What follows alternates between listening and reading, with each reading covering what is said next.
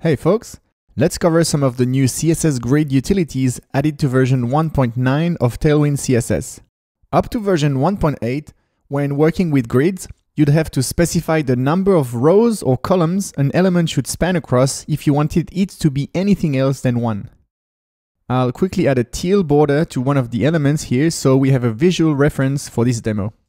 So if you had a grid with 2 columns and wanted to have an element spanning across one full row, you would need to give it a class of colSpan2. Now, if at a different breakpoint you wanted to redefine the grid to have 3 columns, you would need to change that element to colSpan3, so it would keep spanning across the whole row at any breakpoint. This changes in Tailwind CSS version 1.9. When you want to have an element span across a full row of your grid, you can use the colSpanFull utility. This will make your element always cover the full width of its current row, starting at the very first grid line and going all the way to the very last. The same happens with grid columns when using the rowSpanFull utility. Okay, I'll remove the rowSpanFull class now and also remove the 3-column definition at the large breakpoint. If I comment out the last 4 elements for a second and pull up the grid dev tools, you can see we have a grid that explicitly defines 2 columns and 3 rows ready to welcome content. This happens because we have applied the grid cols2 and grid rows3 utilities to our grid here.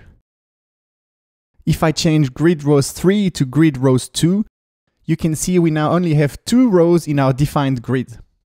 So we have 2 grid cells available, and now we're going to bring back our content, which consists of 4 elements. We can see that the first 2 elements have filled our defined grid, and the other 2 were added below.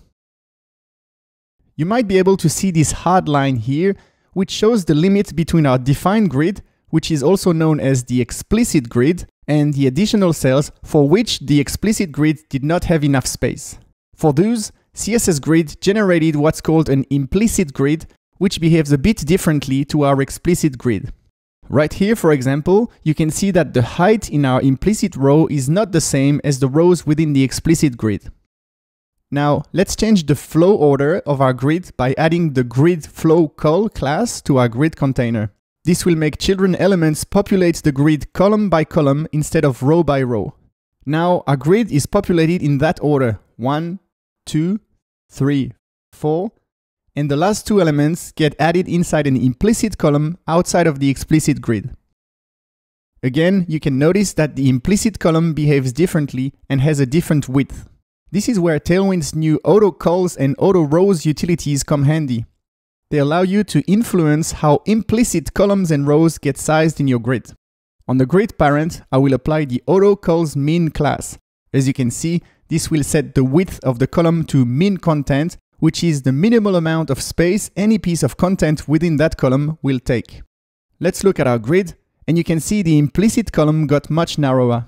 In our case, the minimal amount of space needed by the content is defined by the longest word in the column, development. If I add a super long word here without any spaces, the column width is now adjusted to the new min content width defined by that word. AutoCollsMax does the opposite. It takes away real estate from the explicit grid and sets the width of the implicit column to the widest piece of content, in our case, this paragraph element here. If you want the implicit column to occupy the same space as the explicit columns, you can use AutoCollsFR, which will make it occupy up to 1 fraction of the available space, just like the explicit columns do.